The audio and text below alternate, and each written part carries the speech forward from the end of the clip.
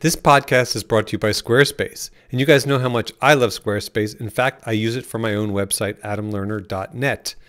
If you guys want to save 10% on your Squarespace and domain, use the code ADAM at checkout, ADAM, and you'll save 10%. Hey guys, and welcome back to the Brooklyn PhotoWorks ISO 320 podcast, and this is episode 3. In this episode, we take a deep dive into medium format, and we not only talk about medium format digital, we talk about medium format film. Now, I got into medium format digital shooting, I guess, I don't know, maybe early like 2012, 2013. I bought a Hasselblad H3D 231. Man, that is a freaking mouthful. It was something that I'd been looking at and kind of lusting after for a long time. I had full frame digital cameras. I was shooting those professionally, but I just wanted something that would kind of elevate my look, the look of my photos, and kind of bring something else, you know, a whole nother dimension to the table. And I remember like the first files that I pulled off of that camera, I was like, holy shit. I mean, my mind was just blown. You know, just the color and the detail and the depth and the separation. I mean, that medium format look that everyone talks about, yes, that was something that I saw right away. And yeah, you know, there's going to be people out there, oh, you know, the H3D 231, that's cropped medium format. It's, you know, 1.3 crop. It's not full frame. You know what? Who gives a shit? Okay. The files looked absolutely incredible. Now that camera also had a CCD sensor, that original Kodak sensor. So the colors were incredibly vivid, unbelievable detail. I mean, literally the photos just straight out of camera looked incredible. They had a life of their own. Now, some of the shortcomings of shooting that with that camera, of course, were the fact that with the CCD sensor and with medium format, you really can't shoot high ISO. I mean, I think 200 ISO was like pushing it. And if you could get away with shooting 400 ISO, that was a lot. Now, granted, I shot that camera everywhere. I took that camera into the studio. I took it on location. It didn't really matter. I shot it everywhere, all over the place, because I just loved that look. And at the time, I was shooting a ton of fashion lifestyle stuff, and I was shooting a lot of portraiture with that, and anything that I shot with that camera I love. And even to this day, when I go back and I pull up those files from that camera, I'm always blown away at the quality that I got from those. And since then, you know, I've had a bunch of other medium format digital cameras, some phase cameras, some, you know, phase backs with Hasselblad bodies. I had a Leaf Credo system for a little while. I tried out the Fuji medium format systems, the mirrorless, you know, because everything's going mirrorless. You know, like right now, I cannot ever see myself buying a DSLR again. I love the Fuji stuff, the 50R and the 50S, or 50S and 50R if you want to go in order of how they came out. I think they're both fantastic. I think the files are great. A little bit slow for my workflow. We'll touch on that in the podcast. I tried out the GFX 100. I was completely blown away by that camera. You can see my review, my YouTube review, and image samples with that camera. That camera absolutely blew my mind. And if money were no object and I could add that to my arsenal, I absolutely would, because that thing just performs incredibly well. The files were gorgeous, detailed, beautiful color, beautiful skin tones, beautiful rendering of skin tones and color. So really an exceptionally cool camera, and kind of a preview of things to come, because the whole mirrorless camera thing is really evolving very, very quickly. We're definitely moving away from DSLR. So I could definitely see how, you know, other manufacturers are potentially going to jump into that arena as well. Film, medium format. I love shooting medium format film. I've got a Rolleiflex that shoots square negatives. I think that the images are incredible. I love shooting that. It's a whole different mentality, just like it is shooting with medium format digital. Everything slows down. You don't have the same kind of, you know, latitude that you do shooting, let's say, with like a Sony a7R 4 or 3 or whatever. It's just going to be lightning fast and focus really fast. You really have to slow your whole workflow down. But the payoff that you get with the look of those medium format files is absolutely incredible. On this podcast, I'm joined by our co-creator, Daniel Silbert. I've also got our good friend, Marc Holstein. He's hailing from Germany. And we've got a new buddy on there, Matt Carr. Matt, who I met at a Leica event in Soho, New York. He's a fellow Leica shooter, and he's also been shooting medium format for ages. and he'll give you his whole story as well. So it's a really fun podcast. Thank you guys so much for listening. Please subscribe to this podcast. Please follow all of us on Instagram. Please also follow me on YouTube. As I've said before, this is a work in progress, so we welcome your comments. Thanks for listening, and we'll see you soon.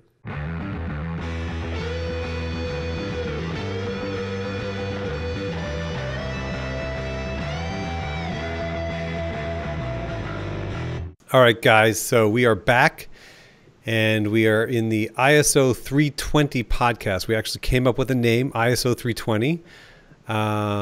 We like that. There's kind of an inside joke for any of you Leica shooters out there. You would absolutely identify with ISO 320. But this is I guess, brought to you by Brooklyn Photo Works and our new podcast, ISO 320. This is a podcast that I started with my good friend, fellow photographer, Daniel Silbert. Daniel's an amazing photographer, and we've been friends for about a decade now, and we've been talking about doing this podcast, and what better time than when we are isolated during this pandemic. There's nothing better than being able to connect with fellow photographers. I've also brought in a good friend, fellow photographer, Marc Holstein. He and I have had a dialogue actually online for years, like-minded photographers. He's an amazing photographer, shoots motorcycles and weddings and events and all kinds of great stuff. And we've also got a special guest today, Matt Carr. And I met Matt at the Leica Soho store at a Leica event. And we just kind of got into talking. I think he was wearing an M10 or I was wearing an M10, or we both had our M10s, or maybe even we weren't wearing them. We just started talking about shooting. And then he started telling me that he's predominantly a medium format shooter, and I kind of came from, shooting medium format for a bunch of years, and just a lot of kind of common ground came up. And then I went and checked out his work, and I was like, holy shit, this dude shoots some great stuff. Shoots celebrity portraits, all kinds of portraiture, editorial and magazine. I hope I'm not leaving anything out. Beautiful lighting. So, I was like, all right, this dude's totally legit. And of course, I knew just from the short time that we had a chance to chat that we would definitely want to have him on today's podcast. So I was thinking that, since Matt is a medium format shooter and we all kind of love medium format, that today we could kind of dig our heels deep into the whole medium format shooting realm, because for so many photographers, it's like the holy grail. Some people think it's completely unattainable, but all of us, in one way or another, have shot medium format, whether it be film or digital or both. So that's kind of where I thought we could get things going today. All right. Well, thank you for the kind words. Definitely, man. And thanks for coming. Thanks for being here. Oh, sure. I'm here all week. Literally. Yeah. But where do you want to start? Where should we start off? We can start off anywhere. I mean, one of the things, like, okay, what attracted you to shoot medium format, and why are you still shooting medium format digital in today's, day and age? And you're shooting, you can kind of elaborate on what you're shooting, but why even bother shooting medium format when you can buy a 40, 50, 60 megapixel full frame camera? Yeah, I'll take that one backwards. Okay, great. I'm sort of shifting away from medium format at the moment. I sold most of my Hasselblad just like 2 weeks ago. All I have left is the Phase 1 back. Okay. So I only use it when I get a job where they need it, kind of thing. But initially I had it. I'll jump to the past. My whole portfolio is built on Hasselblad film cameras. So that when I was working in Prague and London, and it was all film back then until 2000, I would say, or 2003. 2003, I came to New York and everything's all digital, and no one wanted to wait for film or pay for it, so I had to jump into digital. And at that time, the 35mm cameras just weren't good enough. The portfolio would have looked like there was a split between the high quality medium format negatives into this like kind of pixelated whatever. It wouldn't be pixelated, but it wouldn't be very good. So I was kind of forced my hand to go into the Phase 1 world and take a little business loan to get that. But I never regretted it. It's a beautiful camera, and I used it until last year, I would say. Which phase? Which P45 plus. Mhm. So Nice. vintage at this point. We should talk. I have it right here in my drawer, waiting for you. But no, it's fantastic. It's just kind of clunky, and I have the H2, and everything was getting old, and to be honest, commercially, no one asked for it. Right. And when they did ask for the last commercial job where they wanted huge files, I had to get the 100 megapixel back Same. because it was a billboard and they wanted 3/4, but Yep. go ahead and shoot the full body, which is something I hate to do. Yeah. Because it's hard to connect when you're 15 feet away. Right. So I couldn't even use my camera anyways. So I just kind of, after a while of having it in the closet, I just thought I should trade that in and get something I use and enjoy more. So the last few things I shot for the portfolio were actually with the M10 or with the Canon 5DS. Which Oh, is, nice. High res. After you give it some nice polish, it looks great. It's my daughter. Hey. How you doing? Hi. What you Jumping need? on the podcast.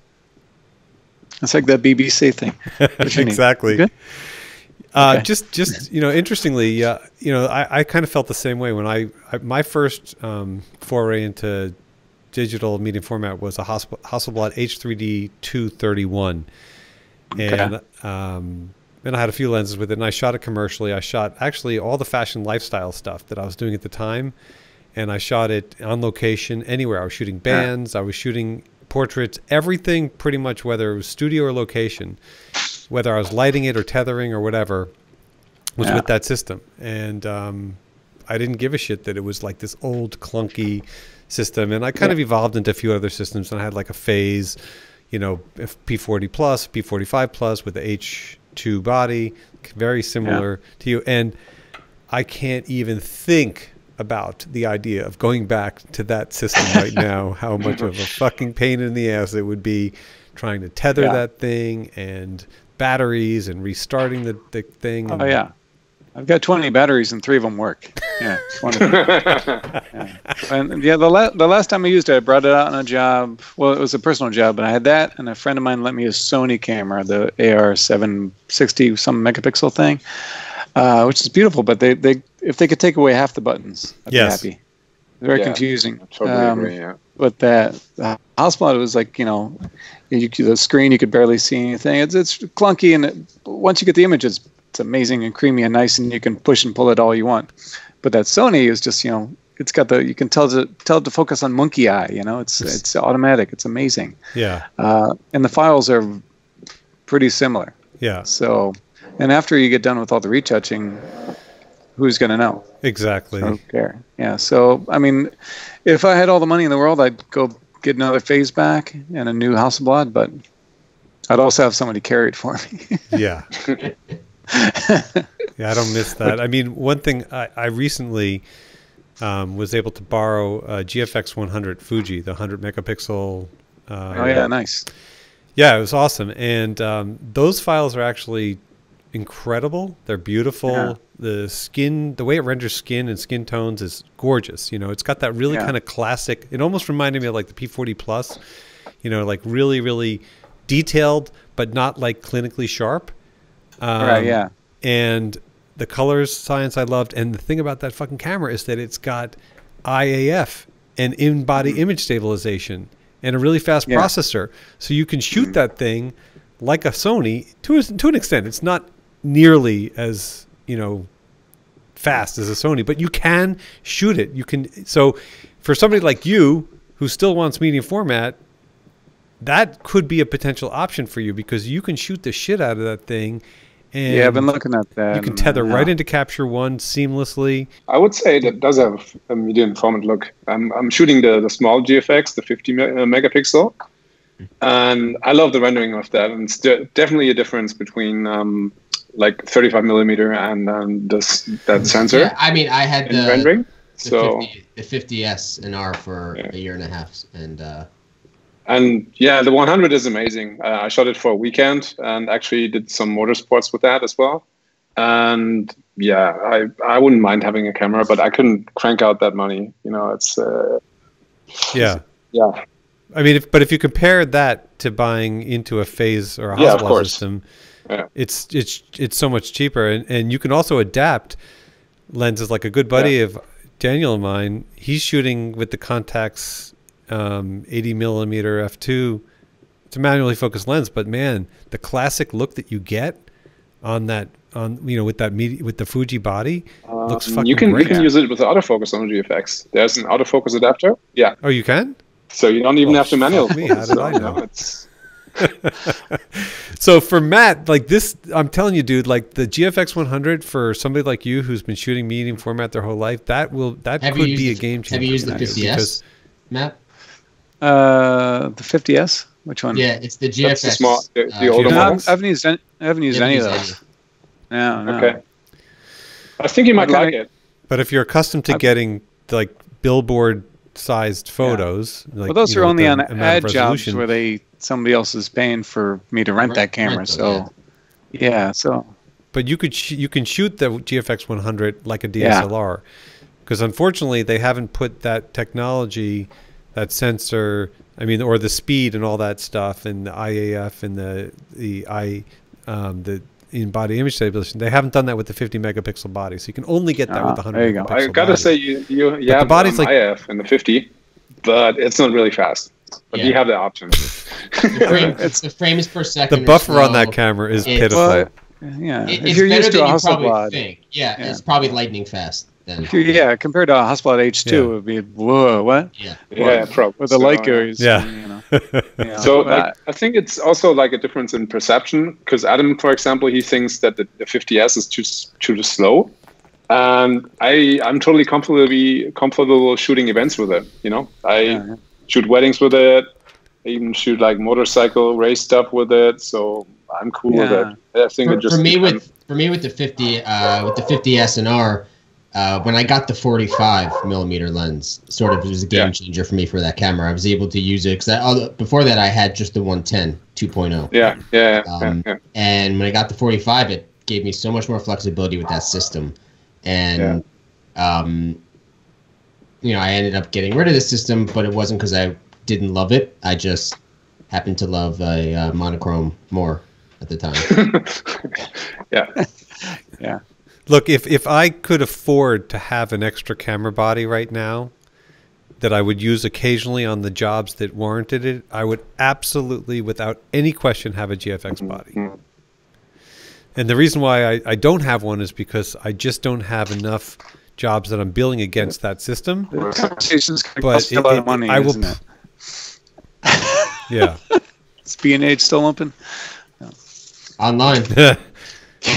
There's good deals to be had right now. When they close, we're in real trouble. Actually, Right. Yeah. Then the sales start to happen. Yeah. Oh my God. No, I've been trying to use kind of just break it down to what I really enjoy using and what works for me best, and I'm trying not to think outside of what's in the house because I got so much crap already. I think we all sort of suffer from that. Yeah. We all. And also, like the amount, the better quality you're going to get from one of these other ones. Is it great enough? It's like difference between a $20 bottle of wine and a $500. Which one's going to be? Is it going to be that much better? They all do the same thing, right? That's the thing with the GFX, for example. I shoot it because I really like it. I like the rendering. Yeah. But would the client actually know, or I don't think so. I believe, at least when I had the Hasselblad, that there's some kind of lizard brain activity. Even for people who don't understand what they're saying, they know there's like a level of, I don't know, saturation or depth in it that is getting through to their unconscious. At least that's how I justified it. I love the. When I shot with my Hasselblad, I felt that. I just felt a little bit more connected to what I was doing. A little bit slower. And I was taking more time. Right. Just like in the old days when you have a Polaroid, you would do a Polaroid and you'd fix 10 things. These days you take a picture, you fix one thing, you take another picture, fix another thing, and it takes you 10 times as long because you're not really, it's so cheap and easy. You don't have to really focus on the whole thing because you're not wasting film.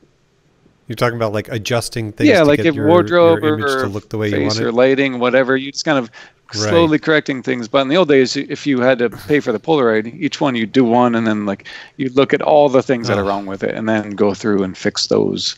And then there might be more. Because there was such an economy to what you were doing, because you were using a totally different now medium. I can get halfway through a shoot, and there's just something stupid I didn't notice as I go. There you go. Again. Well, you can fix it in post. Yeah. That's the one thing I fucking hate so much is like, you know, when you're shooting and then somebody on the set's like, oh, you can, will you Photoshop this? Will you Photoshop that? It's like, we're not shooting for the edit, people. Like, we're shooting, like, I don't know. I'm sure all you guys feel the same way. It's like when I shoot, I want to shoot the best, cleanest image that I possibly can make. I'm not shooting thinking like, whatever, I'm just going to put that in post. Yes, I'm going to put it in post, but I'm not shooting with the mentality that I'm just going to do a mediocre job. Sometimes at a wedding, it's so fast-paced that I notice something. But for me to change that, to then shoot it, it's quicker for me to say I can understand my skills, which are not that great in Photoshop, but whether or not it's something I'm able to work with after quickly or something I need to actually take the time to change. And it's probably a 50-50 toss-up whether or not I want that extra 3 minutes, which can be crucial. So Daniel, do you miss a lot of shots when you shoot weddings with the M10? I don't really think I do. With the M10? Okay. What lens do you use in that? So, I miss a lot of shots, and I'm just doing street portraits. I like to focus on the ear. On the ear, right? Or the back eye, Yeah, just right. Could be your rangefinder. My lens was off. My old 35, I had bought 1995. Right. I used it for a year. Then I sent it in to get checked, and it was way off. It came back a different lens. Yeah. So that's I almost anything I buy, I just know that I'm just going to bring it over to Leica and have them look at it. Because the odds are the guy never comes out saying, this is perfect, man. It's always never. It's always, it's sort of in the limitations and acceptable range. Anyway, so I usually use the 50 Summilux. Okay. That's the one everyone tells me I need. And I love that. It's an amazing lens. And they actually... It's like medium format. And they actually calibrated it for me, especially to be at 1.4. Yeah. They like to shoot it wide open. You mean at the place in Jersey or in Jersey? Okay. Yeah, I mean the Summilux has that 3-dimensional rendering that the out of focus regions are just so fucking gorgeous. Skin tones look super smooth and creamy.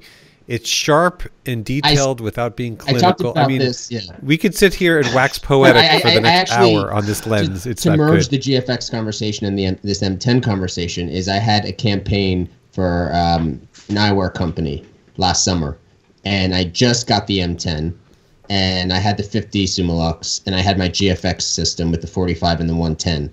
I never took the GFX system. Actually, I took it out for about 3 frames, and I was like, nah. And I put it back because the first test shot I did with the 50 Summilux, I was like, I have no reason to pick up any. I did the entire campaign with a 50, and I moved in, I moved out, and I couldn't have been happier with it. That's when I was like, you know what? I don't see it. The image quality is so gorgeous and different than what I've had. The same sort of way the GFX renders in a different way. That's quite interesting because when I shoot new product shoots, I shoot everything with the GFX and then just some small details with the M10 and the Summilux. So maybe 5 photos or maybe 10. Yeah. It's nice, but I'm too scared to miss a shot or to not nail that and then. But to also merge in the autofocus conversation, I do have an autofocus camera on me. The battle is which one is the best, but, so if there's something I know and in a wedding day, I can, after doing it for almost 10 years, I sort of, can sense when something quick will be happening. And if I have it tighter, like a 50 lens, that may not be the camera I go to get it. If I have a 24 with my 21 on, it's a lot easier to nail focus. But you miss shots. I miss shots with my autofocus cameras.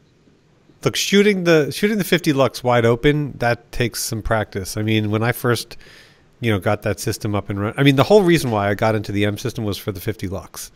I saw, I was looking at a lot of people's work and just kind of, I'd been thinking about it for a long time. And finally I was like, that lens is why I want to shoot the M system, because it's the closest thing to that medium format, 3-dimensional look you can get in this teeny little weeny compact thing that you can take with you everywhere you go, anywhere you go. And that whole idea, that concept in my mind was like fucking mind blowing, because I wanted to be able to have that in my pocket, not in my pocket, but with me at all times, and I do, and then since then I've kind of gotten a little sick and bought a few other. Yeah, Adam's conversation yesterday was, I actually haven't even touched my M10 since I got the M9. Oh really? Oh yeah. Yeah, because the M9 is has such a unique look. Matt, color wise, I had the M9 for 7 years or so, and then had a break for about a year. But the M10 was just a breath of the flexibility it gives me in low light conditions. It's just where the M9 has its legs chopped off, the M10 just will power through. And interesting. I had the M6 I got that in 1995 and used that for probably 10 years, and then I kind of put it away with digital, and I was waiting for Leica to come out with something, and it was the M10 was the first one that was like the same size, and I actually had the money for it. And it was, then that was. You still have the M6? Yeah, of course. Yeah. I can never get rid of that. Right. Yeah. I mean, that's the thing. Like we talked about this. The thing that's so freaking awesome about Leica is that the M mount has been around since the 50s. So you can literally take any film or digital camera from the 50s on, and any lens from that era, and they're all interchangeable. Yeah. It's pretty amazing. Should we ask Matt his thoughts on my dilemma? It's not a dilemma. So I love this. Is this the Oprah part of the show? This is the Oprah. This is the aha. No, what is it? The aha moment? No, I am working on a deal to trade my Q2 for an MP. Okay. And I had to sort of get on the phone with him and work it out a bit, because he had 2 MPs. One was perfectly brand new, basically, and one was a bit brass that he got about 4 months ago. And he wanted to sell both of them. Now he only wants to sell the brassed one. But there's some money difference between, it's not an even trade for the Q2. So I spent about 20 minutes on the phone with him trying to see where he's at and try to make this deal happen, because if it was tough to make deals and sell gear a month ago, a year ago, it is 1,000 times harder to make a deal, because you don't know what tomorrow brings in this time, and next week, if his wife's going to have a job, if my wife's going to have a job. Yeah. So it's don't know. Yeah. But so I'm trying to, because I could part with the Q2 and pick up an MP, and then probably figure out another move. But along that road to get back to the medium format, I saw someone was selling an Mamiya 7.2. Nice. Is that something that you've shot before? Mamiya 7.2? Is that the rangefinder 6.7, 6.9? Oh, is it six it looks like kind of like a. Yeah, it's like a compact rangefinder medium format. Texas. But it shoots the bigger. It's not the Texas. It's not the Texas. It's not the Texas Leica. It's interchangeable lens. But it's film. Yeah, it's film. Yeah. And it's got a great light meter. I've kind of turned my back on film. I hate to say it. I've got the M6, but I don't use it. I like having the control, and I started in 1992, so I've done enough film. I'm good. You're good.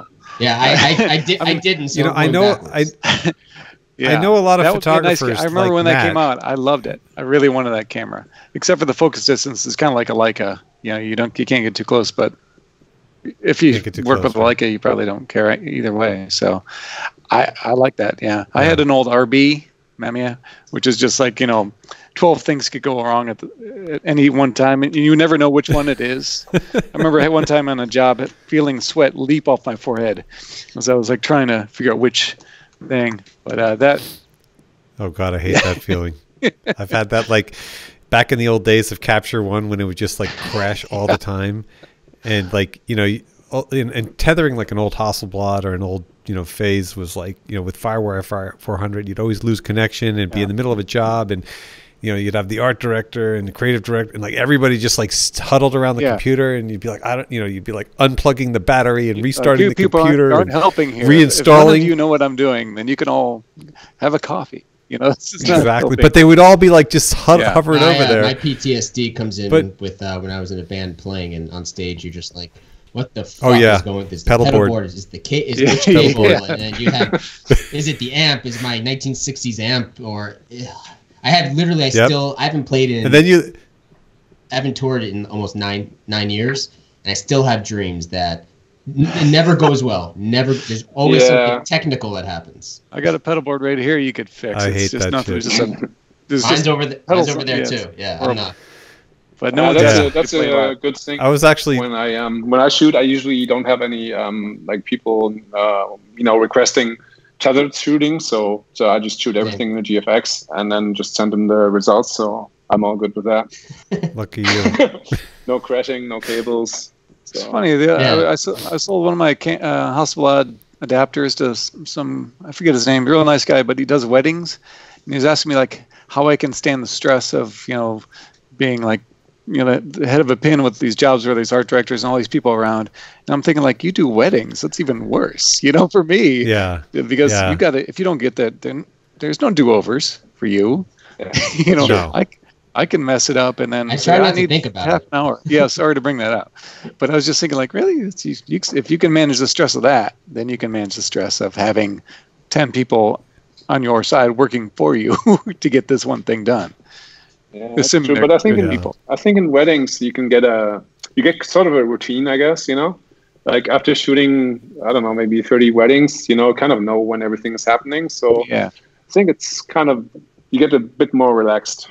I do one about every year. I get roped into one through somebody who knows somebody, and I'm not in the rhythm at all. So I'm like, please just tell, even if it's stupid obvious, let me know what's going to happen and when. Yeah, so I can be there. Because I started off in journalism, so I'm used to like knowing what might happen and try to be there to catch that thing. But if you don't tell me that you can do some special Finnish family thing, I'm gonna miss it.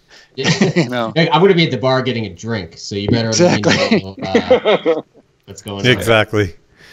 Right. Yeah, I think Matt, it's interesting. I have a bunch of other friends that are photographers that, like you, started like right out of school or in the 90s and shot only film, and then ultimately without choosing to do so, kind of being forced to do so, like had to make that transition to digital. And like you, all of those friends of mine could not give a shit about shooting film again. Like they're done with it. Yeah. They put it behind. And I think it's just kind of like because you did so much of it, and it was such a process that the is the romance gone? The romanticism is gone from that medium, perhaps. What I find freeing now, I know a lot more now than I did when 10 years ago with Photoshop stuff. I have so much more control in what I'm doing in the colors and the tones and all the burning and dodging. While film, like different film stocks will give you that baked-in look. That it's a beautiful look, but you have no more choice. I mean, you have the choice of which film you're going to use. But there's like nowadays, I can shoot in digital and I can make it look like some film stock, but more my version of what I would like that film stock to be. So I think in that sense, I like the control. Not that I'm a control freak too much, but then again, being in the darkroom. I was never that good in there, Did you shoot Kodachrome, or was that already gone? That wasn't really used professionally, but I did shoot a lot of it because it was like photographing with Crayola. All the colors were just ridiculous. And I lived in Prague for 6 years when I was playing around with that, and all the colors there were kind of muted, pastel-y stuff. So that would just kind of that and Velvia. Except for the shadows would just be gone, Yeah. Well, I kind of had I tried a roll of Velvia, and I kind of messed it up. I unexposed it, and the results weren't really that great. And I spent about, I don't know, maybe 50 euros on the whole experience. So exactly, I kind of quit shooting Velvia after that. I mean, I like it. I follow a lot of people on Instagram who do film stuff, and it's beautiful. It can have that nice softness, and the older cameras, and so I'm not against it. I just personally am not. I still have the M6, and occasionally when I see other people doing nice stuff with it, I'm like, I should use that, but I don't. I mean, if you were really like into Daniel, he's been doing his own processing. That's good. And scanning, but it's also he also got a scanner. So the point is that he's able to shoot a roll of film, process it, and scan it, and have it completely. Oh, that's all you do then. Yeah, I used to send it out and have somebody else's fingerprints on it, and that'd make me crazy. Right. Yeah, and for me, it's I'm not doing it professionally yet. And if I do on a job, I send it out, and I'm subject to however they process and scan it. But part of it's almost been like a journey for me back in time to appreciate how I'm shooting now. Yeah. And that I want to learn how to, fucking up with all the chemicals. And I'm trying out these new chemicals that are coming, these a monobath for black and white film, which I'm curious about. Oh, cool. And doing color as well. And it's almost like at this stage, like an art project for me. That's great. But that's what you want. But it's helping, like we were talking about before. It helps me in my digital work and in professional kind of. Yeah, it does. Anything that taps into your creativity and gets you excited about it, it's going to be good all around. So to go back to and also slows you down. Yeah, it's probably some meditative process and waiting for the film and Now I wait for a retoucher. It's but then they send me something in the morning. I'm like, But going back to your earlier question, I think you should buy that camera. VMP or the Mamiya. The Mamiya. I like the Mamiya. Yeah. Now I have to decide what I need, what I can part with. Yeah. I mean, look, the thing is, right now, this is like the freaking worst ever. Like this time, how it's just, so many unknowns. We don't know how long it's going to last. We don't know if anything's going to happen to us or our loved ones. I mean, it's so fucking aggravating and stressful and anxiety. I actually just forgot about it for about 20 minutes.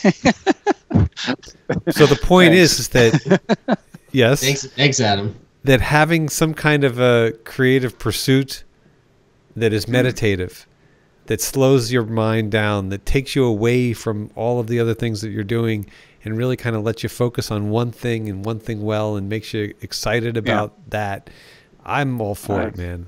I think. I got a kidding. I should be teaching second grade, but I'm doing. That actually reminds me of the Netflix show my wife and I just started, the Tiger King. Oh yeah, that's pretty good. Everyone's watching that shit. Matt had his cat up in the frame, so.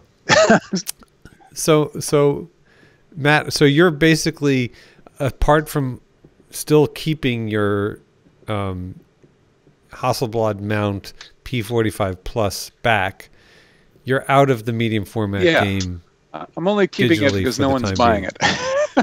How much are you selling it for? Yeah. Well, I've looked at a few of them, actually. I see them going for 3,000, so I tried for like 2.5. I was even trying for, I think I put it buy now for 2,000 or something like that. But then this thing will happen, so it's gonna wait. Right. But I just had it it's just been sitting in the closet, not doing me any good. So poor thing. Why? I'm trying to be more Buddhist about my things. Just get rid of stuff. Just clutter. I don't need it. I like that. I'm with you on that completely. I'm a hoarder. I collect. Daniel suffers from gear acquisition I syndrome. look around and I'm looking around my basement. It's like I love old things. I love my grandparents' old things, and so even if it's not a short term, like my wife loves to get rid of everything. She will have like nothing in the house, and I have these like knickknacks all over the place. And that's I have a lot of knickknacks and too many guitars and that kind of thing. Yeah, I know that thing. I Yeah, I just want a collection of brass things. That's all I want. Just a pile of brass. Well, this is the right group to talk about it. M cameras and lenses. What kind of guitars do you like? Generally like Telecaster shape. But me too. There's it's kind of raw. There's no hiding behind a Telecaster. Actually, and I also have it's a Collings. It's like a Gibson Les Paul knockoff. That's very, very nice. And I just need to play them more. Really, I've got a number of Telecasters in the closet. Well, number. I like that. I like a number shape. of them. Like that implies more than two. Need, yeah. How many guitars can you play at once? I had a lot of guitars at one point, and then I sold a lot of them. Actually, I've got one down at Main Drag Music sitting on a wall in a closed shop. Yeah, I'm kind of concerned if they don't open back up. I like those guys. They're good people. I always sort of played one electric at a time, and well, no, but like when I was touring, we had a spare, but I was in love with one guitar. One guitar cameras for me, you could be in love with multiple cameras. Yeah. So guitars were much. I didn't really wheel and deal them. As I was not. I started. Hey, I want to stick with like a 74 335. I'll stick with that. And I had a Guild, 60s Guild, and 63 Jaguar. Certain. Nice, yeah. Nice. Okay. But it wasn't like the way it is now with cameras, where it's just like, hey, and then it's not for me. You let it go. You head over to the post office again, and that's the thing. I used to be into music as well, like doing a lot of like electronic stuff. And when I got into photography, I kind of stopped creating music and just was all about starting, to shoot. And so after I haven't used my gear for about a year, I started selling off most of the stuff. So, never looked back. So it's now all invested into cameras and lenses. Now it's on my wife's finger. Oh, okay. Oh. I needed to propose. Nicely done there. All right, that Jaguar can go. The 335 can go. Yeah. Yeah. That makes sense. Yeah, I sold like I had an old Telly from the 60s. I had a couple of 70s Strats. I had an old Vox amp. I had some crazy weird pedals, like all that stuff. So I kept a bunch of stuff. I mean, but after touring and just, getting into photography like Marc, I kind of like just dove full in. So playing for me now is purely recreational. I mean, I'd love to do it professionally again. That was a great time in my life. But it's funny because when I was a lot younger, like in my 20s, I used to get the Want Ad Press, which was something that I know there was one in New Jersey, and I would also go to yard sales, and you would find like guitars, like some lady would be selling like her son's like 1970 Mustang Competition. Remember that with the racing stripes? Yeah. Like a Fender Mustang, and like a bird's eye maple neck, like crazy bird's eyed, with a Guild tube amp, like perfect condition. Like she just pulled it out from under the bed, and like you get those this for like a couple $100. Yeah. Before eBay. So I would scour and I would buy and sell Mustang guitars, Mustang basses, Broncos, like stuff that was attainable. The occasional, like Stratocasters were starting to like take off and things like that. But I would find like more of those like middle ground Gibsons and Fenders. That was my theory. I'm selling a 66 Mustang, thinking that it would, I bought it 10 years ago, thinking it would appreciate because after the Tellys and Strats went up, this one actually did not. So my buddy, what color is it? My buddy bought maybe like 15 years ago. You got like when was the Monterey Pop Festival? Is that like 61 or something? Something like that. Yeah. Or something like that. So this was apparently played at the backstage played. That was the story, and it was like burnt. It was really fucked up, and he got it for $3,000 at Lark Street Music in Teaneck, which is an incredible vintage guitar store. Yeah. And apparently now it's over like 20 grand. Yeah, that's the hope, right? Skyrocketed. Well, let's see if it's still worth that. Yeah.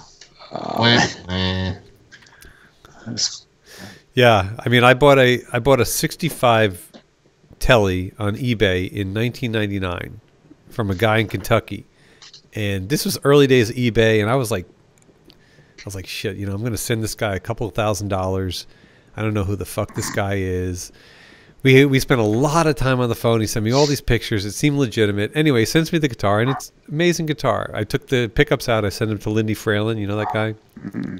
Anyway, he's a guy that like builds pickups, and he started off by refurbishing old Fender pickups, and then he now does his own pickups. Yeah. So he rewounded them and repotted them and matched them.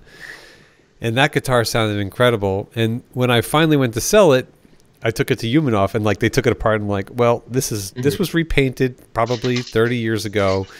This switch isn't right. There's a shim under the neck. Yeah. They found like. So anyway, it doubled in value, when I sold it, which was fine, but it wasn't like my retirement fund. Yeah, I have a lot of those that are almost shit like that happens. But throwing that back to cameras, that's how I feel about certain cameras. We go back to like we were talking about the VMP and like how those will retain value, where a Q2 is just only going to go down, and it's just about how far it goes down, and then. So certain cameras will almost be like really that nice collector's guitar. That's really the thing why I didn't get the GFX 100, because I'm sure it's going to depreciate pretty fast. So yeah, I'm just waiting, hoping it's going to go down in price, and then eventually. Well, they'll make one the size of the 50R. That will be amazing. Yeah, that's what I'm hoping for. Because I don't need the IBIS. I just need a little faster camera, No, but if they could take that technology, look, if they're putting that technology in the XT4, which is like kind of like, who really gives a shit about the XT4, to be honest? If they can put that in that camera, they can absolutely 100%. Put it in the 50 megapixel equivalent.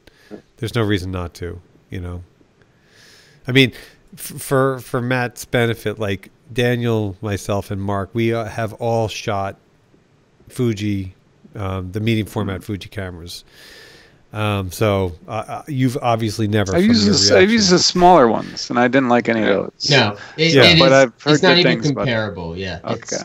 I've used most of the Fuji smaller ones, and I've dumped all of them. But the 50 series is just in a league of its own as far as compared to other Fujis and even other full frame. The only limitations are the lens choices.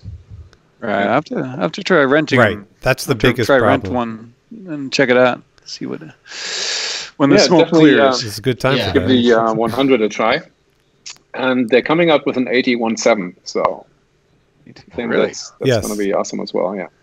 Wow, interesting. Or medium. Is it the same size chip as like the Hasselblad and the Phase 1 and all that? No, it's a bit smaller. So it's as big as the Phase 1. Well. I think it's as big as the one that you have, the P40, size-wise. P45? No, he's got the 45 plus. But it's like a P40 size. It's 33 times 44 millimeters. So maybe it's cropped. It's got a 1.1 crop, I think. It's the Hasselblad came out size, right? I think it's a 1.3 crop on the. It's like the IQ. I mean, look, it's the same size. I like how it's the same sensor. Even with its crop, it's like the files are huge. Do you remember how Hasselblad came out with the first full frame medium format, and they just made the viewfinder smaller to fit instead of making the chip bigger? Remember that? That was right around like 10, 12 years ago. Sounds Classic like Hasselblad. A Hasselblad move. Let's get the marketing team on this. Yeah. That's pretty funny. But, yeah. All right, so I'm buying 2 cameras. What are you buying? I think I might have to get that. What was that one you were talking about? Oh, I gotta get that lens, a Leica lens, a 50. That's I've been chewing on that for a while. Yeah. That's the 1.4. The 1.4, and the is spherical. Yeah. When you get when you have Hasselblad look at it, there you go. I'll take that. But when you have Leica look at it, do you have to bring them the camera and the lens? So ideally, you want to bring the body you're going to use it mostly with, and they'll pair it specifically for that. Did you go there? Did you go there personally, or did you send it all? No, okay. I live about 20 minutes, 25 minutes. So, I mean, it'd be worth. I'm in Brooklyn, so it'd be worth the drive. If they Yeah. do they see you on the same day and just check it out, or yeah, so you just show up in the morning. Sometimes. Especially, I mean, for film cameras, you actually have to leave it, or for older lenses, you have to leave it because they have to open up the lenses. But for the newer lenses, it takes about, 10, 15 minutes. Oh, really? The ideal thing they said is you get there first thing in the morning before they get kind of backed up with stuff, and if they can do it, they'll do it. I've never. While you're waiting. Adams had to wait because his M10 there was something serial number. I never got the Yeah, because M10 you had to take care. wait a couple hours for it. They ultimately wanted me to leave it. So I brought them my M10 just because I was like, hey, could you guys give this a cleaning and whatnot? And they're like, oh, your serial number is within a range to where that range of serial numbers had the tendency for the ISO dial to malfunction. Thanks for telling me. So it's a free fix, but we just need it for a few hours. So ideally, just either come first thing or drop it off for a day or two. And then I went to do it, and then they called me, and they're like, oh, our machine that does that is broken, and we're waiting for a part from Germany. So I was like, all right, well, see what happens is that if the ISO dial breaks, like this little thing that's in there, then it just gets stuck on whatever ISO setting you're at. Well, so I've literally just been leaving it at 100 because I don't want to be stuck at like 32. Yeah, right. Only shoots at 320. I usually put mine in auto ISO, so it's on there most of the time, unless I have to change it.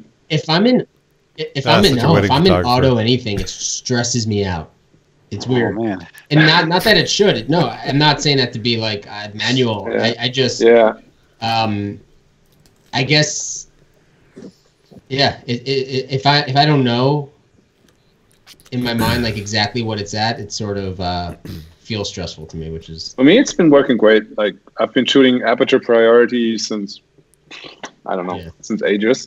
Unless I use flash, then I have to put it on manual, of course. But it helps me a lot. So you just limit. What do you max out your ISO at? Was it 3,200 or maybe 6,400? Yeah, 6,400. I think that's still usable with the M10. Yeah, 6,400. Yeah, it's usable. I wouldn't go. What I really dislike about the M10 is how you can't go to 5,000, 4,000 ISO. There's no increment in between 3,200 and 6,400 or. Okay, I didn't even look. Yeah. Even on the. These are some serious first world problems. Oh, come on, this whole podcast. Maybe on the auto. Yeah, sometimes the autos let you do all sorts of crazy stuff. So when you're in auto, it'll select. I'm not sure. I know some other cameras, like when, especially the Canon, when you're in auto, priority, whatever. Yeah, it's weird like ones. Random, weird numbers you've never seen before. And I borrowed that friend's Sony one time, a recent portrait, and he wanted me to try the Sony with the Sigma 40 millimeter that was supposed to be this God's. God made it himself, beautiful lens, and it's kind of interesting. But I was using a light, and he had it set on auto ISO, but he didn't tell me that. So I kept adjusting, and nothing would change. And I was like, "What is wrong?" And there's so many buttons on the camera. I spent 10 minutes trying to figure it out, and then I looked at the ISO at one point, and it said 12,500. I'm trying to make the sky dark, and finally I had to give it up. My assistant was on his phone trying to read the directions, but in the end, I used Canon. But at least it almost went in the water. Were you using a mirrorless Canon or DSLR? Exactly. A 5DSR? I thought about that 5DS. camera for a while because the 5DS. I thought about the 5DS or DSR, either one, for a while when I was kind of like in this weird transition. But then I just, ultimately decided that I just don't want to go back to DSLR. That's just mirrorless kind of where I want to be. Well, I'm excited for this. Yeah. I mean, not excited. I'm interested to see what this new Canon is all about. What is it? The R5, yeah. R5? Yeah. R5, is it similar to their R, or is it like a more pro version? Yeah, it's a more pro version of that. It's supposed to come out pretty soon, and it's mirrorless, so yeah. High megapixels. Oh, really? Okay. The video is going to be 8K, probably at 30p. Some of the specs are getting leaked very slowly, but the resolution hasn't been talked about or anything like that. But you know, search for that autofocus camera that you actually enjoy using. Full frame autofocus. It could be a good option. Yeah, that's a big part of it for me is like what's enjoyable to use. Like a lot of times I bring the Canon and Leica, and I just enjoy using the Leica so much more, just the feel and stuff. Right. Yeah. And the files aren't as big, but you know. Well, I'd say to anyone out there who's looking for an autofocus camera and maybe don't love the Fuji look or don't want to be pigeonholed in the Fuji look, and can a crop sensor really hold up? I've really been enjoying the Leica CL. And the images that I've gotten, I got it I got the body in a fair trade for the X Pro 3 from a guy. Oh wow, okay. And it's just the images are, first of all, so much more in line with the other cameras I'm shooting, colors, stuff like that. But, and right now I have the 23 2.0, and it's just in leagues from Fuji quality. So that's like. Have you picked up the CL? No, I've seen those in the shops. I'm kind of interested. It looks just so small and cute. So small, and there's like nothing to. You just the same. No, there's no ports on it. You can't tether. You can't do anything with it. It's literally got a little battery cover door for the battery and. I tried to convince my wife she needs one, so I can use it. Oh yeah. But, so far, nothing. No dice. But it would be nice to have something small in autofocus that you can just, I was doing like a little walk looking for people on the street to photograph in Brighton Beach, and with a friend who had a Fuji, and he was just, I'm like going up talking to people and trying to get them to agree to a portrait, and he's just like, shooting from the hip, and it's like everything's in focus. It's like, fuck you, man. Yeah. Sometimes you don't want to think too much. You want to. Yeah, I don't know. I mean, literally point and shoot. Yeah, and they're pretty good files. It's just like, I don't know. It's one of those things where like, if the light is good, then they're nice files, definitely. Yeah. Yeah, I tried the Fuji X100V, which is like the newest version of the compact Fuji that has a lens built onto it. 35 millimeter equivalent f2 lens, and it's got like phase detect autofocus and a new processor. I mean, it's fast, and you can literally anything you want to grab. You can control by the phone as well, which is pretty incredible. Yeah. Yes, you can use the touchscreen on the back. Yeah. When my daughter was born, I bought the first 100 Fuji, whatever that thing was, S, or I forget the name, but I kept like missing the focus, and that thing. And even the files, like before Capture One could process the files, I'd use the Fuji thing, and I was putting the stuff in the stock as well, and it was just like you couldn't crop any of it because it was just barely big enough, and then I would miss the focus, and I always said like if I'm going to miss the focus, it should be my fault. I don't want the camera should be able to do it, and I got that one, and then the next one, and I just each one. Yeah, and then I got the next one, and actually the five's right here. It's yeah. It's just like you're hoping eventually you'll find that camera, but the latest one is by far the fastest without like it leaps and bounds beyond.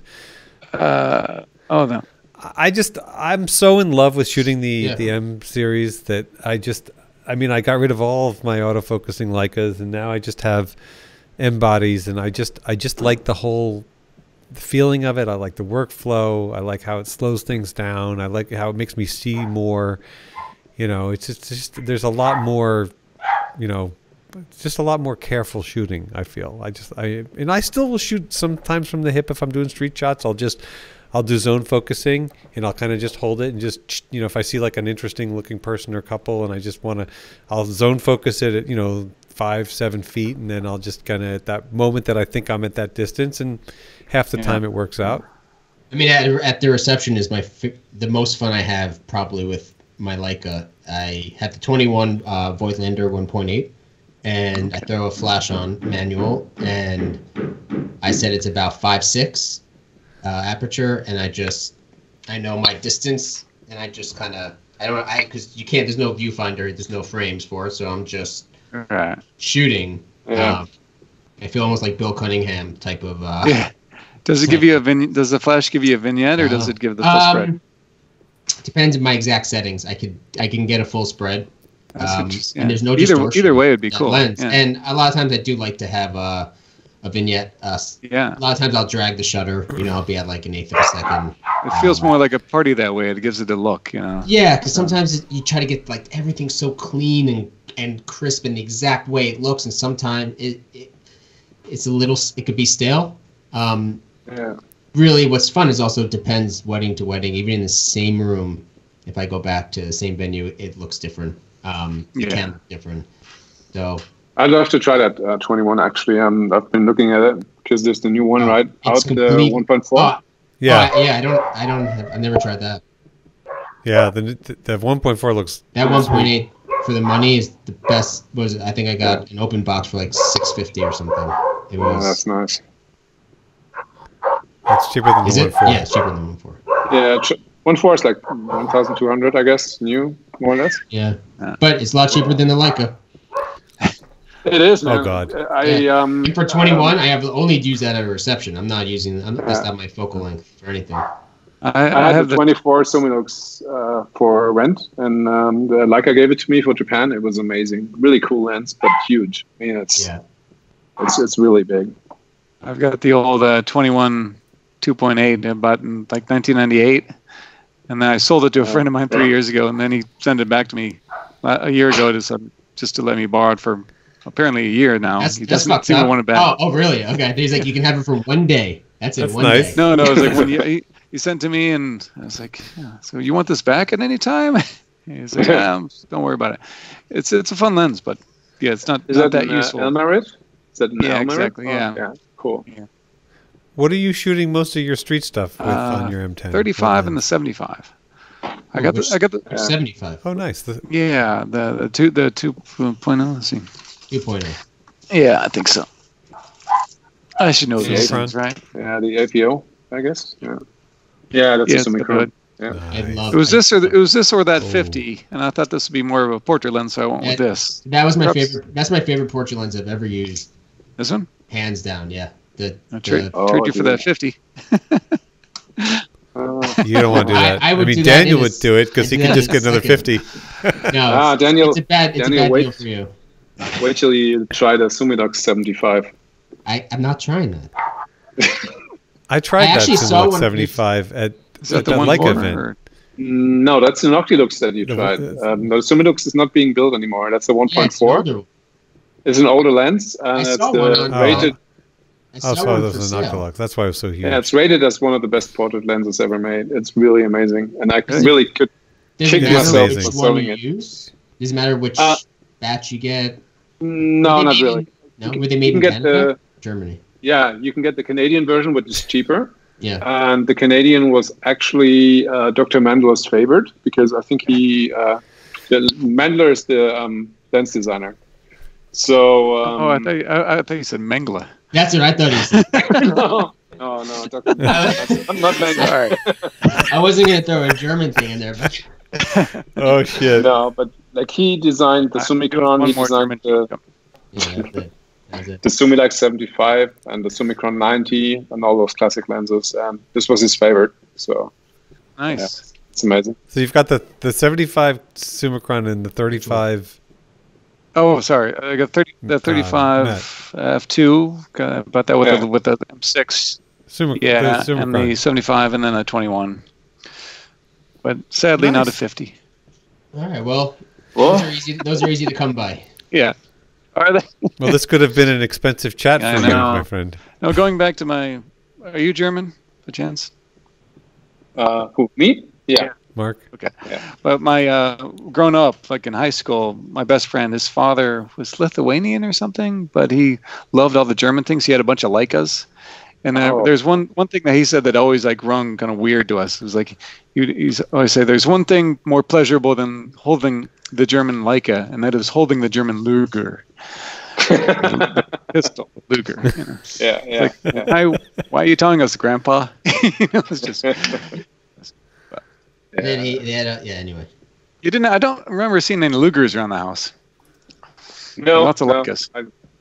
I remember too many my friend in high Leicas, school. no Lugers.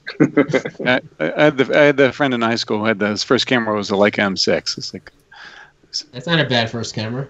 no, not bad. Yeah, that was actually my first, when I got seriously back into photography, I got a D700 and M6. So There you go. one for film, and the D700 just, walk around digital. And I love that M6. I like that camera. Yeah, D700? Yeah, it's funny though. I mean, I've been looking back at old photos, digital photos, and some of the digital cameras, like I look at the files and I'm like, oh, these files are fucking horrible. And I'm like, and I shot professionally with these cameras, and I'm like, God, like I almost feel bad that like but like Matt said, back in those days, full frame digital cameras really kind of sucked. Yeah.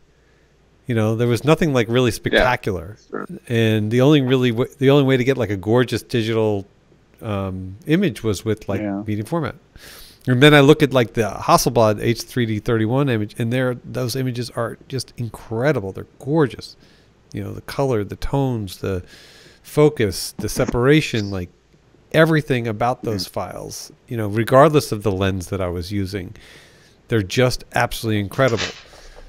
So I think that one thing that Daniel and I have talked about, and I think I've probably even talked about it with Marc, is how the evolution of digital cameras has happened so rapidly. If you think about the evolution of other mediums, that and every time something becomes somewhat obsolete, it gets pushed aside. So to give you an example, like the CCD sensor, that original Kodak sensor, that really made its really got exciting when it was in medium format cameras like the Hasselblads in the early phase. It was really exciting when it was in like the M9 and M9N. That sensor was replaced by the CMOS sensor, and that was it. It instantly hit obsolescence. And a few of us now are buying and getting back into those old CCD sensor M cameras.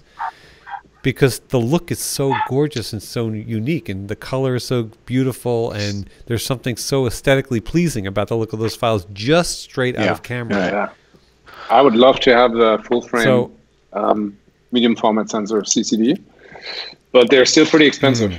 For example, a Phase 1 IQ 180 or something like that, but prices are still over something like 3,000 for one. So I've got something in my drawer right here that's. But I think the P45 is not. Is it? It's a bit smaller than full frame, right?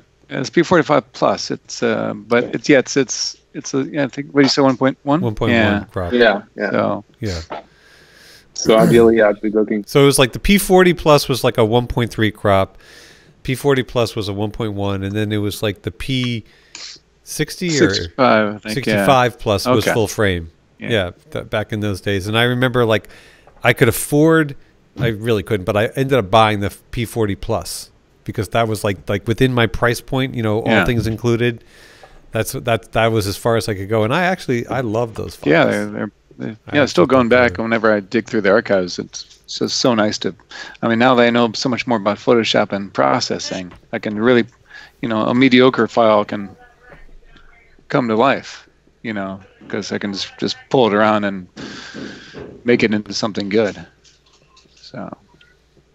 And I think that the interesting thing is like, if there were a way, so like the thing that Daniel and I have talked about, and I'm just going to stop saying this, the thing that we've discussed in the past, because I don't remember who I've talked about it. I'm just going to assume I've talked about it with everybody except for Matt, who's new to the conversation, is how fucking awesome it would be to be able to take some of these older sensors and put them in new bodies. So like case in point, like put the old phase sensor in a new phase system so that you could access it, appropriately in a new modern workflow, having a good LCD screen and all that, tethering and all. Same thing with the M9 sensor, M9M sensor, being able to put that CCD sensor in like an M10 body so that you could actually really, cruise with it, really work, kind of use like a current workflow, because as our workflows change, we want our cameras and our systems to kind of move with that. I would if there's a way just to get a take an old iPhone or whatever and weld it to the back of that P45 Plus just so I could see on the screen. Oh, thank you. Yeah, it's potato chip delivery. I mean, I'm going to throw it out here because I want someone to make this, and I've thought about this for a while. I want a film camera with an electronic viewfinder with, so you can preview the image before. It can be marketed 1,000 different ways for beginners, for people wanting to get into film or whatever. But it shoots film, but you have the electronic viewfinder, so you're able to preview your exposure and take a lot of the guesswork out of. Interesting. And you kind of blend digital and then Adam thought maybe you can also capture with a digital sensor, but I don't think that that would be possible. But that'd be the new Polaroid. Yeah. Yeah. Right. I remember when I first got the Polaroid back for the Mammy, I was talking to an older photographer, and I was like, so this basically takes all the stress out because you have the image the right way or the exposure. And he's like, no, it only takes half of the pressure because you could still be wrong. It was like, okay. So. Well, 50% less pressure on the job I'll take it. That's not a bad. Remember when digital first came out, they still had all these old film cameras, the point and shoots, and they were pretending they were digital. They called them digital, but you would send it in, and they'd process the film and scan them and send you back a disc. So thereby it was digital. You remember? Okay. Oh. No, I wasn't part of that. I got in just after. A lot of shenanigans going on during the transitions. Yeah. Wow. But I remember right before digital hit, I finally reached what I thought was like where I needed to be. I had just Hasselblad for portraits, and then I had Leica for extraneous weather stuff. And that was like, I was just going around with like one bag and those things, and I was like, I've made it. And then digital came along and was like, no, start again. But did you use the Hasselblad H system, or did you use the old one, the V system? The V, yeah. I had the two bodies, several backs, and I had a 120, I think, was a portrait lens, beautiful, and a 50, and an 80, which I didn't really like. But yeah, I just 120 macro. It might have been macro. The 120, yeah. I just have the 80 that I'm using all the time, but I'd love to have some more lenses for that. Yeah, I'm kind of sad. I sold them off to. When I got the H system, I got the converter for the film with the old lenses, and just the focus was so hard. I went to see an eye doctor right away, thinking I was going blind, but it was just that it's so hard to do it on digital. There's no forgiveness anymore. Yeah. So I traded those all in for H lenses, and had I waited a couple of years, the price might have come back up. But anyways, here we are. I wish I still had a body just to hear Can't the worry about clump. It's a nice feel, nice sound. Yeah. I think the next space mission should be go up to the moon to get those old cameras. That would be so rad. What's up there? Yeah, the lenses, they're probably irradiated and full of Martian goo or whatever, but probably that'd be cool. I mean, it'd be twofold. Like, number one, you'd prove we were up there for all those weirdos, and number two, it'd just be cool. Get those back. Yeah, get those back. That's pretty funny. Yeah. All right, guys. Well, look, this was actually so awesome. Very pleasant to talk. Very pleasant and very expensive for me. And yes. Yes. So basically, the net result of this conversation is that Daniel is going to end up buying a Leica MP and a Mamiya 7 II system. So he's in the hole for a lot. Matt, you're going to be in the hole for now a Summilux at the very and a minimum. GFX 100. Yeah. I also perhaps a like GFX the 7514 too, so it's a good time. It's a good time to buy. Right. Yeah. Somebody wanted this P45 Plus. I thought I heard. Well, maybe. I just need something to put it on. That's the only problem right now. Oh, you can put on anything. Yeah, but you could start with the back. That's right. I don't know what Mark's spending his money on from this conversation. Maybe you kind of kept yourself like Mark just wants other free of people that to spend for their now. money. Oh no, not really. Yes. I enjoy watching that. Well, he did just get a 35 FLE. Whoa, that's why and I'm I kind can of tell you broke now, just a because quick, I got the FLE. So yeah. and I can honestly say, from looking at the images that he's shared with me from the FLE, I want one so bad. Like, I as much as I love the Zeiss and the look of the Zeiss, and I think the Zeiss is so perfectly paired with the M9M, the organic look that you're getting from that 3514 FLE and the separation, it just has that look that just is, it has that same feeling I got when I was looking at the Marc, can you send me images. I just love. Send me some FLE images. Yeah, sure. I can. Because I sat down with a guy to buy his FLE, and I got, well, on my own will, I bought his 35 Summicron, the King of Boca one from Germany. Yeah. And I love it, and I saved a lot of money by not buying the FLE from him. And then I, heard you loved his Zeiss, Adam loves the Zeiss, and now you're like, well, I like the FLE. It's amazing. It's the best. He got rid of his Zeiss. I only got rid of the Zeiss because it was broken. So I kind of gave it to the shop and got the FLE. But I mean, don't get me wrong. Yeah, you can trade it in. You can trade it in. You trade it for the FLE. Yeah, it's a good shop. You should keep it. Yeah. But don't get me wrong. The Zeiss is really amazing as well. For everything. But yeah, I just thought, okay, I just jumped right in and just get the FLE. I had it 2 times before already, so well, yeah. Sold it, regretted it, bought it again, sold it again, regretted it. You know that thing. Oh, yeah. I hear that a lot. That's funny. Yeah. Yeah. All right, guys. And if you could send me an email with everyone's emails and contacts, just so I can LinkedIn. Yeah, and then let me just reiterate. So, everybody. So if you're listening to this and you've made it all the way to the end, congratulations and thank you. We're all grateful that you're here with us, because we're all in this together and we're sharing our conversation. And this conversation is, it's first world problems. So these are fun things to think about. It's kind of like, thinking about what you'd do if you won the lottery. But at the same time, it's also just a fantastic way for a bunch of like-minded people to connect and talk about photography and gear and all that kind of fun stuff. So if you're still with us, make sure to please follow all of us on Instagram. So Daniel, your Instagram? Daniel G. Silbert. So you can find it, Matt? even through the ISO 320's Instagram as well. Right. Matt, your Instagram? Instagram? The Matt Carr. Or the Matt Carr, if you like. Marc? It's Marc Holstein. That's MARC.HOLSTEIN. Mine's Adam Lerner.